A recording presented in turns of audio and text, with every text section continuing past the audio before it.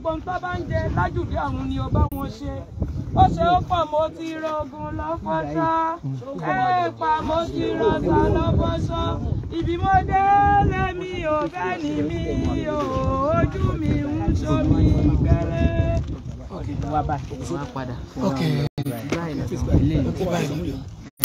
ilé ẹ̀rọ lélẹ̀ ilé ẹ̀rọ gbẹ̀ sí but mistake wà wọ́n tó wá gbẹ̀ ẹ̀yìn wa náà dàbí báyìí wọ́n gbé báyìí padà wọ́n náà pèsè ní ẹlọ́run yẹn wọ́n kọ̀ fún ẹ báyìí ó kàn fún ilé ilẹ̀ alẹ́ ní gbígbẹ́ ìfẹ́ tó bẹ̀rẹ̀ ní nǹkan bíi 8:30 ṣé ibi ẹ̀hún 8:30 ló gbẹ̀ náà 8:30 ló bẹ̀rẹ̀ gbígbẹ́ 9 gan wà gbà. wọ́n ṣẹ̀ṣẹ̀ lè ra lọ yìí ní.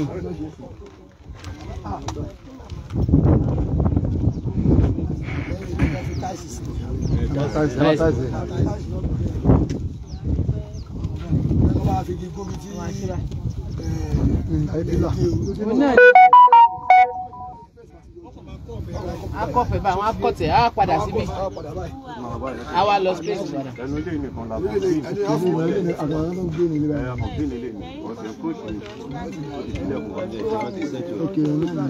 Koiki Media bringing the world closer to your doorstep. Sorry, Mama Waleri so we have come here to pay her the last respect, and may God continue to keep her. May her soul continue to rest in perfect peace. So Koiki Media bringing the world closer to your doorstep. Today is 28th of January 2023.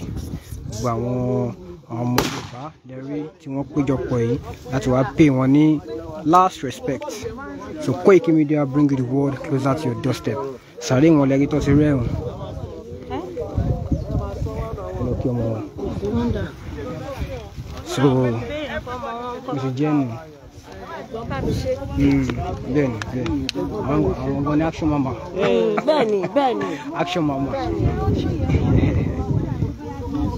So kọlọmba fọrùnkẹyà láṣẹ Èdùmàrè kò sí ní sí ohun tí ó ṣe àwa yòókù. So òun lẹ ti rí òun ní ojú báyìí lọ. So àdúpẹ́ lọ́wọ́ gbogbo yìí tẹ̀dẹ̀ra kò mú wa lórí ètò láti àtàtàrọ̀ àní firú ẹ̀san fúnra wa l'Èdùmàrè. So ẹ ṣeun gan. Once again, today is 28th of January 2023, and this is Koiki Media live broadcast. Koiki Media bring the world closer to your doorstep. May her soul rest in perfect peace. She's done a lot for Yoruba struggle. She has done a lot, and she has played important roles in the struggle for the emancipation of the Yoruba race. So, and we pray that God will give us what we demand for. In the name of Jesus, in the name of Allah. So that is it. So we're nearly Jubailo. AKONI Kataye the final live broadcast. Loni.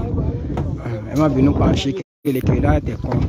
So gbogbo àwọn èèyàn wa àtàwọn tí a ò lè wá akiyi tí ó ṣe wá ní fi rẹ̀sán fúnra wa kí gbogbo wa. So may our soul rest in perfect peace once again. May our soul rest in peace. Ẹ jẹ́ ká máa ṣàdúrà fún àwọn ọmọ tí wọ́n fi ṣọdẹ tó ṣe lédè lẹ́yìn wọn àti àwa ìtókù tí wọ́n fi sílẹ̀ lọ. Ẹ jẹ́ máa ṣàdúrà fúnra wa, ká máa ṣàdúrà.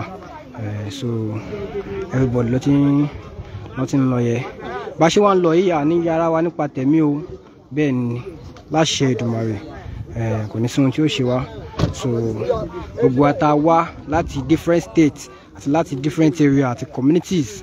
Ọlọ́run á ṣọ́ wa, Ọlọ́run á ṣọ́ wa padà, Ọlọ́run á ṣọ́ wa lọ padà délé láyọ̀ àti àlàáfíà. Koiki Media bring the world closer to your doorstep. 28th of January 2023.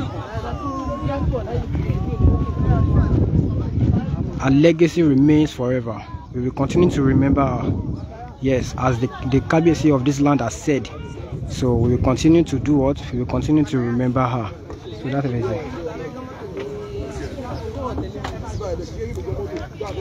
All right.